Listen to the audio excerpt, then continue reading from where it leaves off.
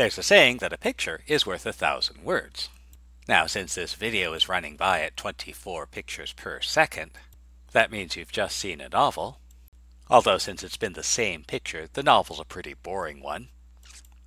But I digress. Let's talk about the mathematical equivalent of a picture, the graph of a line. Now remember that any point in the plane can be specified by its coordinates x and y. A graph consists of a set of coordinates. For example, I might try to sketch the graph of the following set of coordinates: 1, 3, 1, 5, and 2, 4. So this first set of coordinates, 1, 3, specifies a point that has x coordinate 1 and y coordinate 3. So we'll plot that point, but we'll also label its coordinates, a good habit to get into. Next, I'll sketch the point with x coordinate 1, y coordinate 5, and finally the point with x coordinate 2, y coordinate 4. Now it's important to understand that because our graph is given as these 3 points only, then our graph consists of these 3 points only. Sometimes we have too many points to list them conveniently, and so instead we represent the graph by writing the relation between the x and y values.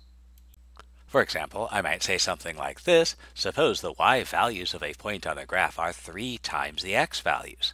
First of all, we want to express this as an equation and then find 3 points on the graph. Since the y values are 3 times the x values, then whatever the x value is, the y value will be 3 times that amount. And we can express this as y equals 3x.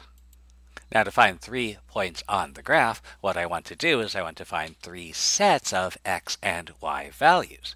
Now I have this relationship y equals 3x. Since this is going to be true for any x value, we can choose any x value that we want. So let's choose, how about x equals 0 as an easy value to work with? If x equals 0, then our formula tells us that y is equal to 0. And so the point 0, 0 is on the graph.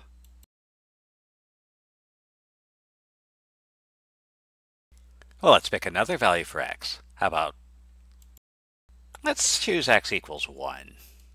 If x equals 1, our formula tells us that y is equal to 3. So the point 1, 3 is also on the graph. And if I choose x equal to 2, our formula tells us that y is equal to 6. And so we know the point 2, 6 is on the graph. Now, while we know these 3 points are on the graph, we don't know if there are any others on the graph. And we could find more by choosing different values of x. And if I were endlessly patient, I could fill in the space between these points with many, many, many more points. But for reasons that won't be clear until you take calculus, we can connect the dots to form a continuous graph.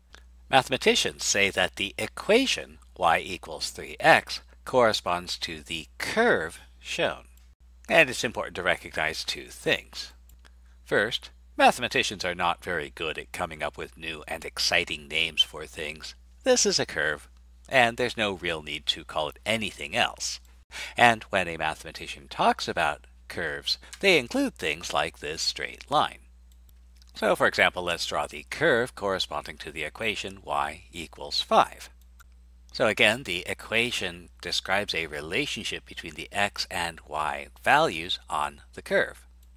As before, we can pick a value for x and find the value for y. So I'll pick x equals 3 because I like the number 3. Then our formula tells us that y equals 5, so 3, 5 is a point on the graph. I'll pick another value for x. If x equals 10, then our formula tells us that y equals 5, so 10, 5 is a point on the graph. And if y equals, well, why not? Let's use this horrible mess. Then our formula tells us that y equals 5, and so I have a point on the graph.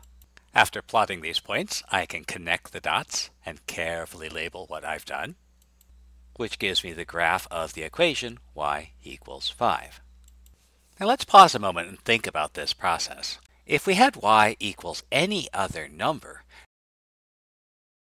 we'd still have the same value of y regardless of the x value.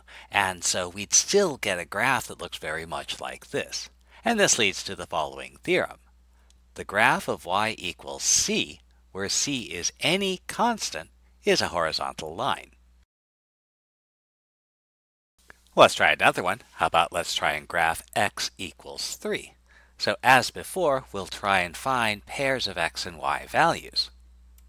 So if x equals 2, then our formula says x equals 3, but that's impossible because if x equals 2, x can't be 3.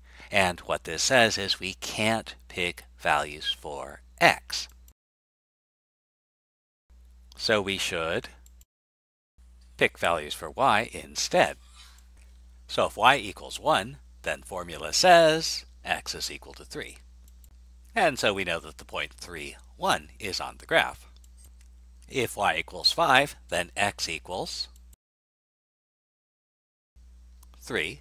So 3, 5 is a point on the graph. And if y equals 8, our formula says that x equals 3. So 3, 8 is another point on the graph. And if we connect the dots, we'll get our continuous curve. And again, if x is equal to any other number, we're going to get a very similar graph. And so this leads to the result. The graph of x equal to c, where c is any constant, is a vertical line. And let's pause a moment and see what we've gotten.